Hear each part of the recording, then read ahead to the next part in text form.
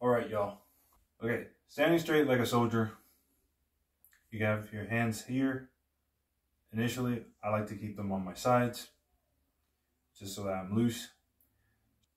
What you're gonna do with your legs is point your toes initially in, out, in as much as you can, and then out again. This should get you into the ideal position to go into the stance. Then, what you're gonna do, again, people may vary in depth when it comes to how low they can go. If you can only go down here, that's fine. We all gotta start somewhere. As you get better, you can start lowering it,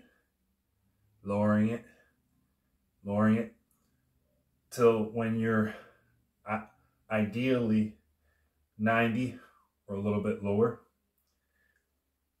One thing to remember in this, and even I didn't think of this as I'm doing this, this can be also another progression, is to not let your knees cave in.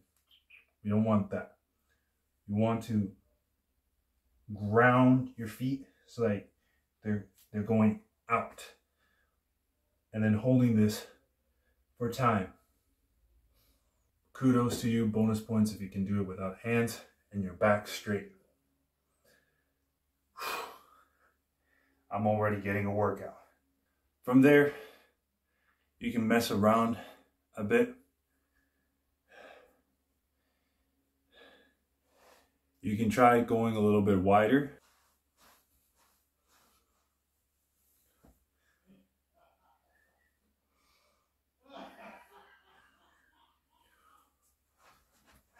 This can help build great endurance.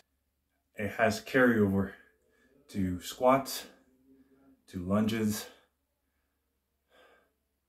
Possibly if you want to work on your splits, it can be a good strengthening exercise if you add it with weight.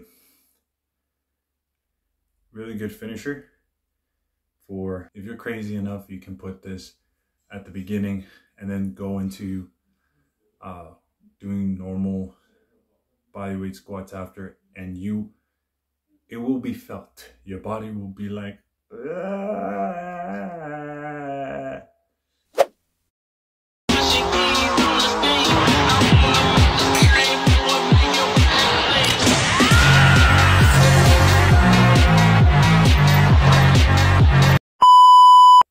But I know that may be too simple for some.